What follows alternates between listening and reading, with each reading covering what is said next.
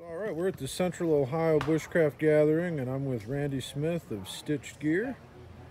And Randy, what are we looking at? Jamie, this is a OneWind hammock. I am the only dealer right now in the United States for OneWind. So we just thought we would set this up with all the options. This is a 10'6" hammock. Can't remember how wide it is, but all of their hammocks except the ultralight comes with the bug net. Nice. All the tree straps and the hardware, so it all comes. You've got the buckles here. All right. You've got your buckles, you've got your ridge line, the hammock, and the bug net. All right, so that's a structural ridge line, which is a brilliant thing to have. Yes, it is. Keeps the angle the same every time.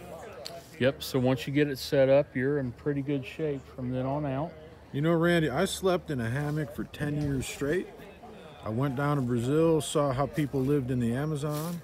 They've been living in a hammock their whole life. Yeah. And so when I got home, I threw out my bed and I slept in a hammock for 10 years straight until I got married. Oh, wow. Yeah. Wow. Yeah. So that's pretty awesome. I've got a particular love for hammocks, and so we see you got you're the only distributor in the United States for OneWind hammocks. Currently, right now. Yes. And which model is this? This is it's an extra large, but it's 10'6" long. I do have some 11-footers I'll have on the website, which is stitchgear.com. And we'll have a link to that below. Yep. I just haven't had time to get them on, but I do have those. They're in OD green. And word has it that they are going to come out with a 12-foot and a double layer here soon. So we'll be looking for those. We've got this one set up with the snake skins on here. Those are really convenient to have. Especially when you're setting up. Absolutely. And if it's misty. Absolutely. Until you get your tarp put up, your hammock's going to stay dry. And then I see the underquilt there, yeah. Well, this is actually a little gear hammock. Oh, okay. It looked kind of like it was an underquilt. It's a little gear hammock. Yep, it's a little gear hammock. And then with this being waterproof, you can also use this for a backpack cover. Sure. So if you get out in inclement weather and your backpack's not 100% waterproof, this is going to give you a little more waterproof protection. That is slick. Does OneWind also do top quilts and underquilts, or? Yes, they do. I just got an email today. They're going to be sending me some underquilt blanket combos, which I haven't seen. And I'm going to have to try and figure out what they're doing. We used to sell the underquilt and the blanket separate, and then a top quilt. They're still going to go with the top quilt, which has got a really nice foot pocket in it. But the bundle is new, and I should get those this week. So as soon as I get them in, I'll try and get them on the website. And what are the prices on these? Generally, the hammocks are going to run anywhere from, if you get into a single, about $50. The 11-foot extra wide hammock is around $75. And what do those come with for that price? Just the hammock, or? No, all of the hammocks are going to come complete. The hammock, the ridge line, straps and buckles. Straps and buckles. And the mosquito netting. Okay, so not the snake skin. Not the snake skins are separate. And not the gear hammock. Not the gear hammock. Okay. The snake skins roughly, I think, are, don't quote me, around $20. Yeah. And the gear hammock is around $25, I think. Well, $50 for that's their entry model. A single hammock. Yeah. Yeah, single hammock at $50. That's very reasonable. The prices are very reasonable, and the quality is. That's why I wanted to become a dealer. because of the quality. They've recently come out with a 12-foot tarp, and they've got pull-outs on the sides so you can kind of set it up as a wall tent. I'm actually using that this weekend, and I've got a lot more room. And we've talked about when they come out with a 12-foot hammock to go with a 13-foot long tarp. So you've got 6 inches on either side of your hammock. And that's if you're that's if you're running it as a rectangle, not a diamond. As a rectangle. And then also the one thing I like about the OneWind tarps, they all come to where you can close the ends in with the doors. Very cool. I have had the OneWind hammock system down to 18 degrees with pretty good winds and snow, and I buttoned that thing up, had it low to the ground, and I stayed toasty in there. That's great. With their top quilt and underquilt. Yes, sir. Well, you know what I think's interesting about this, Randy, is that you're a maker primarily. I am. And so for you to become a distributor, or what's the right word for that? Dealer, A dealer, I guess. yeah, dealer. That says something, because you're a maker. That's what you do. So you're not going to be a dealer for something that you don't. I mean, you stand behind your brand, your name as a maker. Right. To be dealing something else, that should mean something. And it does. I use all of their gear.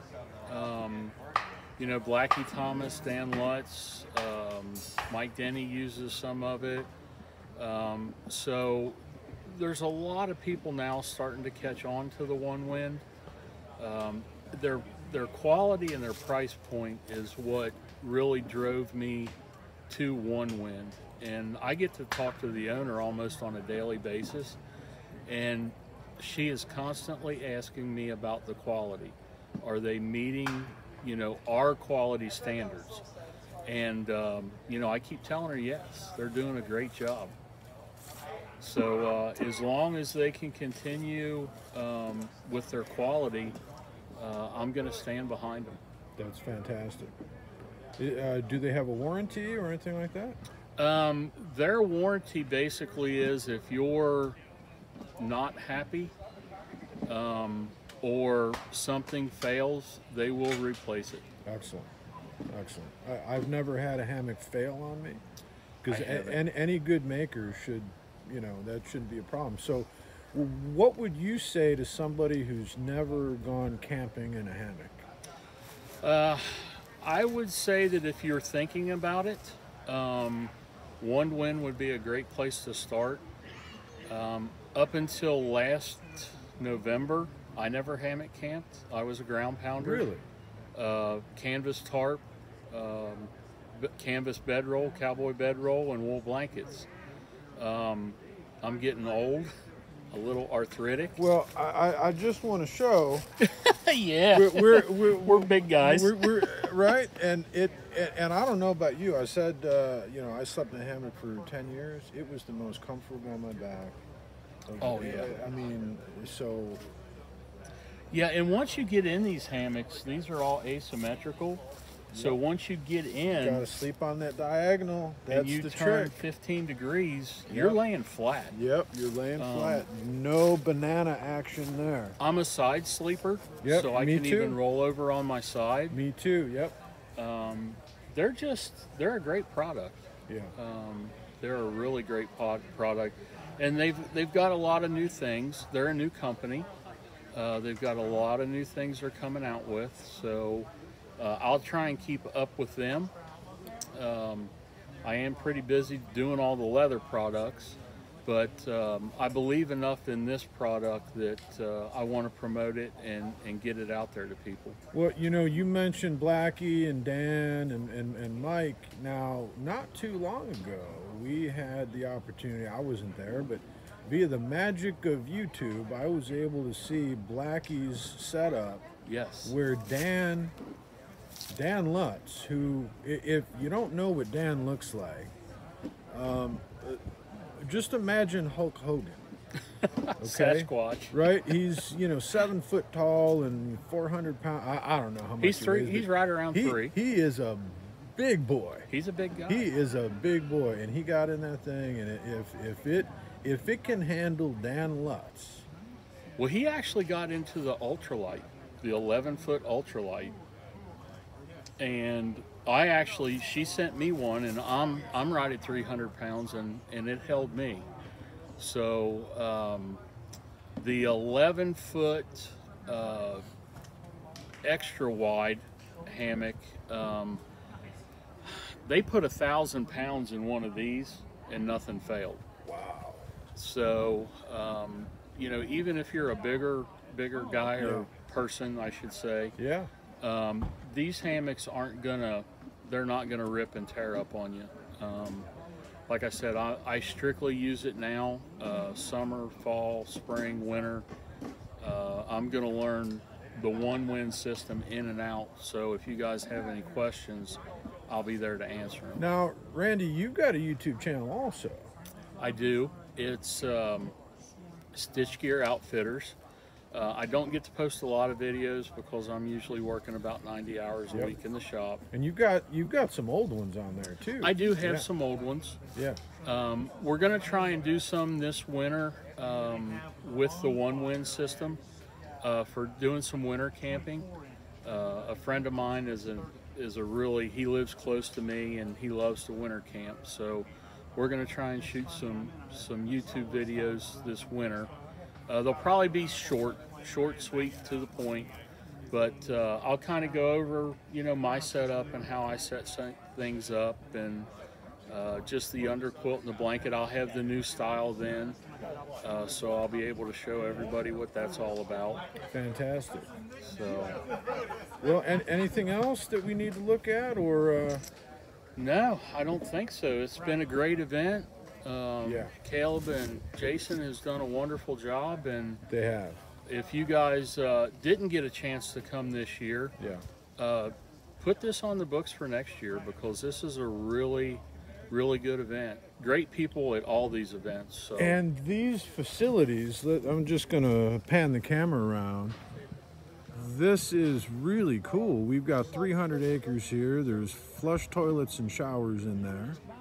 And just a vendor's row here, and a lot of good people, a lot of nice leather. And if I can plug your Stitch Gear leather tender pouch. Yes. It's just a beautiful thing. Thank you. Well, thank you, Jamie. That's one of our products that we're really proud of. We've sold probably in the last 3 years about 750 of those. I'm just guessing. We've got a lot of companies that do carry that bag also. Townsend & Son is one of them. Self-Reliance Outfitters carries that bag. That's one of the only products I think that I make that could potentially save somebody's life. Sure, absolutely. So God forbid. Yeah, we're really proud of that bag. It's a leather bag. We put 2 coats of our beeswax finish on the inside and out, and Jamie's been a big promoter of that. He's used it for what, a year and a half now? Probably about a year and a half, yeah. Yeah. So, and I've got a lot of tender bags. Yours is not the only one, but it is by far the nicest. Well, thank it is you. by far the nicest. Yeah, there was a lot of thought put into that. That was about a 4-month prototype R&D, and we did test the first 100 of them for a solid minute underwater and had no failures. That bag was designed to be put in another bag. Yes. So that bigger bag is your first layer of protection. Right. And then, of course, if it completely got submerged, you know, your tinder bag is going to be able to keep your tinder dry. Now the way that I use your tinder bag is, well, I hardly ever use it. And what I mean by that is that I have other tinder bags that I go and gather with. Right. But yours is the one that's in my pack, that's ready to go, so in case of an emergency, it's there.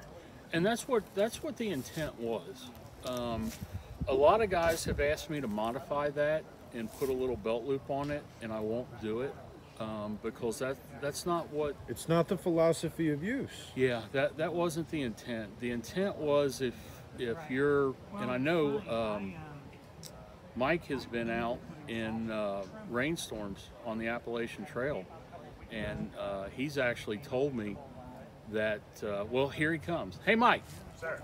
Come here. We're talking about the waterproof tinder bag. Oh. And you had told me a story one time about you and your dad out hiking the AT, and you guys got in a rainstorm, and that bag kind of, so.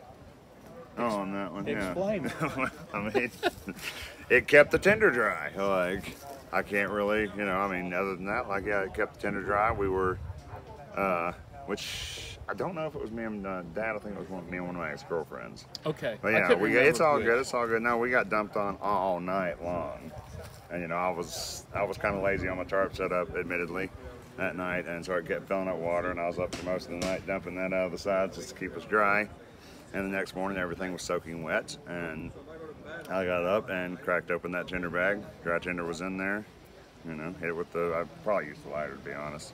Well, for the sake of the story, we'll say I used a ferret. Oh, you're not a real bushcrafter. Yeah, right. I used the old thumb drill. I'm gonna lighter shame you.